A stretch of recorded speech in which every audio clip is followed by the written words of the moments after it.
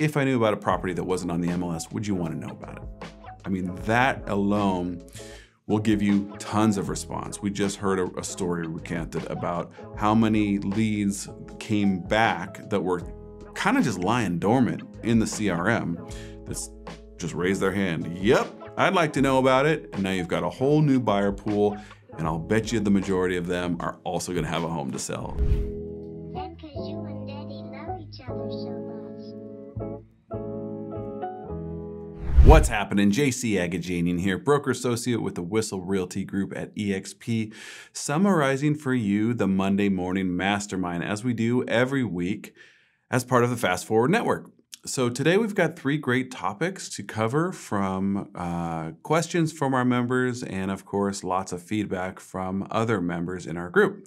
The first one is an agent newer in the business who is eager to switch from primarily being a buyer's agent to taking on more of that listing agent responsibility. So switching from buyer agent to listing agent. The next one is all about tracking your numbers. And the third one is about creating a system to help you generate leads and business from your sphere of influence. So let's get into the first one right away, switching from a buyer's agent to a listing agent. Plenty of people were willing to raise their hands and weigh in with lots of experience on this topic today. And the first person had some great points to bring in. The concept was, let's go ahead and build your business using sweat equity as opposed to check equity, because it can be expensive to go in heavy with check equity and start paying for ads and billboards, and the sky is the limit. You could end up with bus benches and TV and radio commercials if you really get serious about your listing agent advertisements. So the idea is, let's focus on what you can control now with your effort. And so part of that sweat equity, as we call it, is paying your dues by calling on expires and FSBOs. It seems like it almost always comes back to that, but it's not just a matter of putting in the time and hammering the phones, but it takes the hard work of really learning and studying, taking seriously your scripts and dialogues, doing lots of role play, trying to figure out how to control your tonality, what you're saying to people, really understanding how to be the authority on the phone, how to really come across like an expert so that you thoroughly understand what it is you're talking about. This is only gonna come with time. You can't wave a magic wand and you can't write a check to acquire the experience and expertise it takes to really understand how to convert somebody who's either frustrated that their home's not selling on their own because they thought it was gonna be easy because of this market we just came out of, or someone who's actually actively upset at another realtor because they didn't do their job. Well, a lot of times we know maybe they did, but in a lot of cases they didn't do their job to get the home sold. So this is a hard job, but if you put in the work and figure it out, you can, without doing anything else that I'm going to talk about right now, this alone can take you from a buyer's agent to a listing agent. There are plenty of people in my market and of course in markets across the country that didn't do anything but go in hard, hammer these phones, and then follow it up with things like lots of open houses and lots of signage for their open houses and door knocking. Like just the good old-fashioned hard work will, in some cases, depending on the kind of competition in the farm that you're focusing on, it can enable you to go ahead and take over an entire farm just with those activities.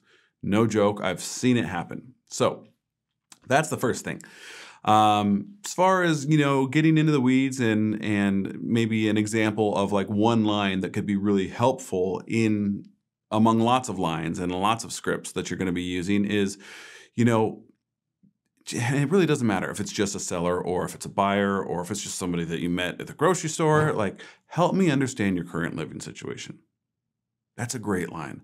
Help me understand your current living situation, because you may be talking to someone who either came in as a buyer lead or is focused on buying a home, but without that key question, help me understand about your current living situation. Help me understand more about your current living situation. They might never say, well, actually, I need to sell this house in order to buy the next one, or what other information may come out as a result of that. And you could lose the crux, the most important piece of that conversation that you were supposed to key in on just because you didn't ask the right questions. So that's just one of a handful of really great questions to ask somebody, regardless of who you think they are, if they're just a buyer, if they're just a seller, or what the situation may be. That'll help you lead to the right conversation. Another great line that's pretty similar is, I was just calling to connect because I speak to a lot of people like yourself all the time that have questions about real estate. What questions do you have right now? Isn't this a fantastic open-ended question you can ask of somebody who's talking about real estate? This conversation could go in a million of different directions, but by asking that one, what questions do you have right now about real estate? It helps you quickly get in sync with that person, track with who they are and what they're interested in and what they already know and what they don't already know, so that you can step in and fill that gap and be the resource that they actually need. Huge couple lines right there. Help me understand your current living situation and what questions around real estate do you have right now? Seems so simple, but as you unpack it, it's pretty powerful. Another great idea to help kind of switch from the constant buyer work to working more with sellers is to, now we've actually had, believe it or not, enough time from all the people that have purchased during COVID, and they've been there a little while now. So maybe some of those people settled and compromised and weren't really excited about their property, but they were excited about the rates or they were just caught up in the frenzy. You may have some people looking to move up or move sideways or move down or do something different just from a year or two ago during that crazy COVID time. Little bit of headwinds as far as the idea of them wanting to replace a super low rate with a higher one, but there's plenty of motivations that will outweigh those headwinds, and it's just a matter of finding out who those people are. So that's a great idea, is to go back people that have bought recently, probably starting the beginning of 2020 up until more recently, and say, hey, you guys happy with where you're at? That could lead to some listings right there. Now, as far as more predictable, ongoing, great systems to employ to retain and attract past clients, your sphere of influence to become more sellers. There's lots of things that we do in our office and that plenty of our colleagues and peers do in their offices as well. And one of the huge ones is client appreciation events. They're going to help you lead to getting listings from past clients that you helped purchase in the first place. We do a handful of things. We do 4 main client events with our company, and I do another 4 on my own, just with my own personal database. So we've got the big budget events that Kyle puts on, and we've got lower budget events that I do myself, and I call them intimate. Hey, come out for an intimate night of drinks on the deck. Just mellow, calm, nothing big, so that if you have a great turnout, well, that's cool, but it's probably not going to be huge. You're not going to get hundreds of people based on purely on the invitation rate. But if you don't have the greatest turnout, if it's a handful of people in your backyard, well, hey, you called it intimate. This is what it was supposed to be. So there's no saving face to be had here. You did this deliberately. So that's a great little trick if you get in your own head about your reach or your ability to have a big party or anything like that. It's not necessary. You could do huge events like we do. We run entire movie theaters sometimes and pack it full and have to turn people away. We do big things in the park with food trucks and, we take over an entire event. But we also do these small things as well, and they're huge. So you could get in where you fit in there and having a client appreciation event. I've heard of people just taking a little corner of a bar without even reserving it ahead of time, just saying, hey, I'm going to put a tab with the bartender over here. I'm going to be hosting these people over here. And that could be your intimate event. It doesn't have to be elaborate. It doesn't have to be extremely costly. Because really more important than the event itself, more important than how many people show up, is you reaching out with a written invitation, inviting them to this thing, following up with an email, sending them a text message, and giving them a phone call, making sure that they saw all those things.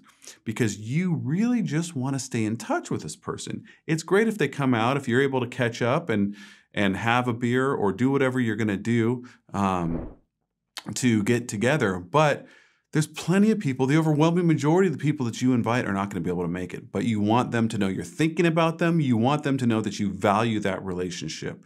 So the invitations, the follow-up calls, texts, emails, all that stuff is frankly more important than the event itself. So really, let's keep our focus off of what may or may not be slowing us down from throwing the event in the first place and put it on the value you're going to get from someone going, that was pretty nice of them. They invited me to sing. I couldn't make it, but gosh, I forgot about them. I'm glad they're thinking about me. That's cool. It's a warm and fuzzy that you're giving them, and hopefully that you're giving them 4 times a year. So another educational tool that you can give yourself while you still are working with buyers, and frankly, I don't know that most listing agents really ever lay down buyer work entirely. Some of them do. But showing homes in an area you're focused on, whether this is a new, more expensive neighborhood that you're trying to break into, or just an area where you'd like to be the listing agent of choice because you've really done a lot of buyer work there, showing those homes, going to broker caravans, being inside houses that are for sale will serve you and educate you, because you're going to learn about these properties, you're going to learn about who's doing what in the area, and you're going to be able to demonstrate expertise when you do get in front of that seller, when it is time for that listing appointment, because you could say, that's right, I was actually in that property over there. It's actually not quite as nice as yours because of X, Y, and Z. For that reason, I think we can use it as a perfect comparable. However, let's make the adjustment here, blah, blah, blah. You know what? You just earn lots of points just by having taken the time to get out and spend your maybe a couple hours every week, whatever the case may be, getting to know the inventory in your farm. So showing homes, going on broker caravans is another great way to do that and become more of an expert as the listing agent in that area. And, another one, this is kind of almost off topic, but it could lead to those sell buys as well. And this is just kind of a bonus in here from the subject that I had to jot down. Basically, a great one-line text blast. Hey, so-and-so, if I knew about a property that was not on the MLS, would you want to know about it? I mean, think about all the different ways that we try and cut through the clutter and get at somebody. But something like this, it's a one-liner. You're not inundating them with, niceties and how you doing and blah, blah, blah. Just, if I knew about a property that wasn't on the MLS, would you want to know about it? I mean, that alone will give you tons of response. We just heard a story recanted about how many leads came back that were kind of just lying dormant in the CRM that's just raised their hand. Yep, I'd like to know about it. And now you've got a whole new buyer pool, and I'll bet you the majority of them are also going to have a home to sell. So that's it for that topic. We're going to move on to tracking and measuring your numbers. This is huge for anyone who's really moved on the basics and is seriously taking their real estate sales as a business and not just a job, right? So you need to run your business like a business and not just like a sales job, right? So first and foremost, market stats, general information about the area, that's always going to be readily available from your local realtor association. So we can kind of just take that off the table right away. Now we're going to move into more personal stuff, your team data and your individual agent data. And there's a ton of different tech solutions that you can use to track this information. In our office, we use Sisu that is stacked on top of Follow Up Boss, which is our CRM. And they work in conjunction with each other and give us great tools to work with so that we know where we're at, how many phone calls, all the different metrics that we're using are tracked there, all the way up to the important stuff with income. CTE is another company similar to Sisu. I don't have any personal experience with that, but it's another data tracking tool for real estate agents that came highly recommended as well. What are we going to track, though? What information are we going to track? Well, there's a lot of important information that will help you understand where your business is and where the gaps are. And if you're not quite getting the results that you want, usually you can use this data to zero in and figure out what you need to focus on to get better and fill that gap and then keep growing your business. So the obvious conversations, they're important to track. Before we get into the metrics, all means of communication should be done in your CRM and should be trackable. Conversations, emails, text messages, all these things, you should know how many times a prospect has been contacted by you and by how. This goes as well on top of that if you're using any AI to text message for you or any other drip campaigns that maybe aren't AI, but they're sending out an email or a phone call or a voicemail drop or a text message periodically. This all has to be trackable, right? Because having this accurate information can really act like a light that's just being shined down on your business. And you're like, that's a strength right there. I need to do more of that. And that's a weakness. I need to improve in that spot right there. It's really what we look at this information as. So important data to track: dials made, appointments set, appointments met, showings, offers written, open escrows, closed escrows. These are just the basics. You could get even more into the weeds with different data points to track, but you got to have these pieces. And you'd be surprised because I learned today that actually increasing your conversion rate by only 0.2% can increase your revenue by 25% to your bottom line. So actually, technically, revenue is top line, but you get the idea. So another huge piece of this whole tracking conversation, and this goes to tracking your time as well. This is a topic that I've coached and taught on in our team as well, is your calendar and being accountable to your time and tracking your time and how you spend it. But more important than what you're tracking is honesty and integrity with what you're doing. You got to be honest with yourself. If you have in your calendar that you're going to be dialing for the hour and about half of that hour you were actually just BSing with your coworker, well, you should probably go in and adjust that to a half-hour dials and maybe even fill in BSing with my coworker so that I'm real with myself on my calendar. The same thing goes if you are out door knocking. Be real about it. And so one way to help yourself out is to just use more tech. If you're out door knocking, you can use one of the exercise apps that maps out your route. It'll tell you how long you went, how quickly you went, and exactly where you went, and for how long you stopped at each door, because it's tracking your walk. There's one called Map My Walk, and sure, there's lots of others that are more focused on running and walking than they are real estate, but they're helpful for that scenario.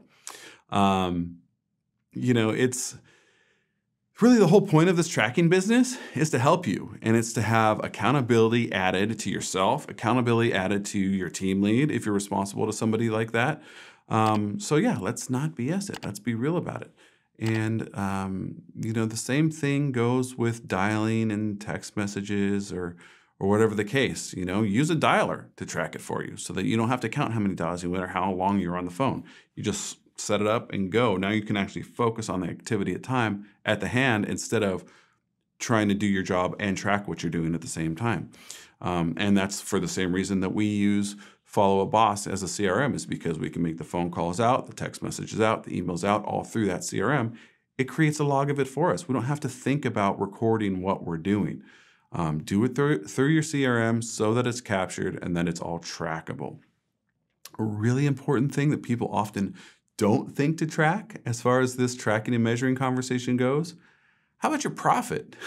I mean, we can get down into the weeds, like all these different data points and things that I've talked about so far, but let's go ahead and zoom out and say, okay, we know at the end of the year that this was your GCI, but how much were your expenses? What kind of splits did you have? How much advertising? Let's figure out what you actually made as a profit, because honestly, what you take home is what's most important. So track your profit, know your business, and more importantly, know what it takes to keep your business running. And on that same subject, a huge part of this profit equation is your commission rate. Are you regularly laying down and cutting your commission? Do you start with a reduced commission before even trying to get a full fee? These are important pieces because anything that you do with regularity, especially if you do any sort of volume of transactions, call it even just small amounts, 10, 15, 20, 25, 30 transactions a year, times what could be a 1% or several $100s even on each transaction, will really add up to likely at least a whole nother transaction being lost or gained because of how you're conducting your business in each individual transaction and meeting that you're having with clients. So be sensitive to that. Don't just throw it away as though it's not a big deal, because it is. So you can give yourself a raise by just not lowering your fees so often. Finally, before we move on, another important thing to consider while tracking and measuring everything is your mindfulness. How are your stress levels? How happy? How miserable are you? When are you happy? When are you not happy? There are also apps for this. There's one of them called UltraSelf. There's other things that you can just really track any new habit that you're trying to build and install into a regular basis. There's apps for that. And so it's good to know, where you're at. And maybe, after doing this for a long period of time, you might pick up some similarities, some things that repeat themselves, maybe at a certain time of day or day of the week or, week of the month, you feel one thing over another. Well, shoot, wouldn't that be important for you to know? First of all, just for the awareness so that you can maybe take steps to adjust your schedule accordingly. But more importantly, now you can look at the root of it and say, okay, how can I affect myself and maybe change this routine or habit? So once again, it all comes back to tracking and measuring, and that's why we took plenty of time to dig into this. It's a great subject that never gets old. Okay, finally, we're moving on to creating a system for your sphere of influence and how you can grow business from the people that you already know. Well, immediately the conversation moved towards how are you taking care of people that you already know, especially if they're past clients and or sphere of influence or SOI contacts. Send them gifts once in a while. I use a system called Client Giant, and I really want to just take care of anybody that has that I think can be or has proven themselves to be an advocate for myself and my business, or appreciative in any other way, or even people that maybe have their sphere of influence, that have their residence in an area where I would like to see more business come, like more clients like them, right? So if I've got an ideal client, well, that's definitely somebody I'm going to want to add to this system. And basically, there's multiple different plans that you can go with, but one of them is a simple quarterly event that just sends it over to them. It's usually appropriate for the time of year, and it just kind of reminds them that you're thinking about them and you appreciate them, right? You can also add a separate plan to the same system that I'm talking about called Client Giant, where it'll send out birthday gifts. And you can also do something that I do regularly, is use a greeting card company.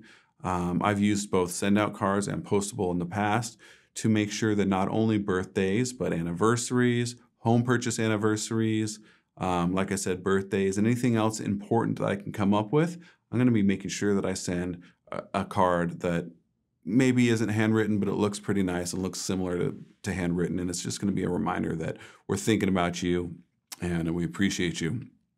So another great tool for staying in touch with people that you have worked with in the past, or that you would like to because they are in your sphere of influence in the future, is to update them on their home's value. And you can demonstrate that you've got something that's going to work better for them than a Zillow or a Trulia or a Redfin will. It's going to give them tools to moderate the report based on home condition and how they think their home stacks up to the list of comparable homes being presented. It's called HomeBot. We put all of our clients on HomeBot. It's a great system, and it's interactive and like I said, superior to things they can get online. More importantly, it'll send them just one email a month, updating them on the the direction and trajectory of their specific local market. It's going to tell them what homes have sold and what haven't. And it's just another touch every month that you're adding to multiple other touches that you're doing quarterly. We mentioned earlier the phone calls for the client events. I just talked about, quarterly gifts for people that you've worked with or that you want to stay in touch with. There's lots of different touch points throughout the year that these people that you value are going to be hearing from you, and it's going to be impossible for them to forget you when the time is right, which is what this is all about, right? You don't want to be pushy, you don't want to be weird, but you don't want to be forgotten either. So this is a great way to do it. An interesting topic that was brought up today that I hadn't really heard before is the idea of intentionally inviting family members and close friends to the transaction instead of being kind of turned off of it and saying, no, that person shouldn't come on our showing today. Ask people if other people can come to your buyer consult, if other people can come to your listing appointment, if other people are going to be maybe not decision makers, but interested in the process so that they can be there as maybe a fly on the wall or maybe a supportive family member. It was a little bit of a paradigm shift when I was hearing this conversation. And the idea is that we're gonna show up, we're gonna do the best job we can anyways, right? We're gonna present value, we're gonna exemplify expertise, we're gonna do all the things that we do at these meetings. So why not have these other people here, which would enable us to build trust not only with the client that's already decided to work with us, but also the people close to them, and they can get up close, firsthand experience. It's like they're in the front row seat at the show, right? And here we are doing our thing, showing them how it works. So that was just a good idea, something I hadn't heard of before, something you can implement to try and grow that SOI business. Client events are coming up again. Just mentioned them, but like I said, they don't have to be huge, they don't have to be elaborate, but they should be done. Plenty of ideas. You can do a family photo day in the park. I mean, what does that cost you? Parks are free. You pay one photographer to have a setup. You invite a bunch of people, and then the same thing, the phone calls, the emails, the physical invitation, the text messages, all the same things that we talked about before. The reasons we do this is because of the reach outs, because of those conversations we're going to have. They can be done for something inexpensive like a family photo day, a barbecue in the park. Like I said, you could go on the other end and spend a bunch of money. We do a movie night. We pay Santa to come out at Christmas time and do photos there and throw a whole cocktail party. Or you could do like a bingo night, or show up at a bar and pay for the tab. Or you can set up a happy hour with a taco cart. I mean, there's endless ideas that you can do, anywhere from huge to small. But the point is not the idea. The point is not the event. The point is the reason to reach out to these people. I know I'm repeating myself, but it's that important. That's the reason we're doing this. It's not because you've got the greatest barbecue you found in town. Forget about that. The point is the phone calls, the conversations, the physical invitation. You've gone above and beyond, and now you're in communication again with someone who maybe it's been a long time, and now you're just back in rapport once again. So, a final idea to help grow your sphere of influence in the business you're going to get from your sphere is to create a stronger personal brand in your community. And now we're talking a little bit more about social media because it's the most cost-effective way to do this.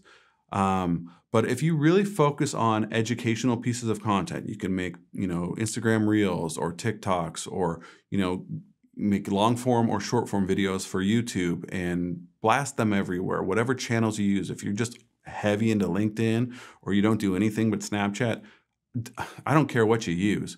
Find your people. Make sure that, just because you like Snapchat, if none of your friends and family or sphere are there, then don't go there. You want to go where your people are. You want to be able to communicate with them, and you want to demonstrate expertise, like I said. So maybe creating some sort of educational reels or short form videos or even longer ones, make a whole series. This is a great idea. What if you made a series taking them from A to Z on how to get started to buy a home, or what's most important when talking about selling your property and moving up. And you just make maybe a handful of videos on that. Well, wouldn't that be great to give a link to somebody else and say, hey, this would be great if you know someone who you might want to refer my way. This is a great way they can start getting a little bit of information without even having to really reach out to me. So That's kind of sounds weird, right? Because you want them to reach out to you. But if you are helping someone else get to know you before you get a chance to know them, that gives them the level of comfort, and it kind of pre-sells them on your services because you're demonstrating that you know what you're talking about. So all of these ideas are great. I hope that you take them and get tons of business from your sphere, and that you can sell lots of homes as a listing agent and not just work as a buyer's agent all the time. And very importantly, that you're tracking and measuring your numbers to help your business grow. That's all I got for now. Please feel free to reach out right here with any comments or questions, or if you want to take the conversation offline, I'd be happy to chat soon. Talk to you soon.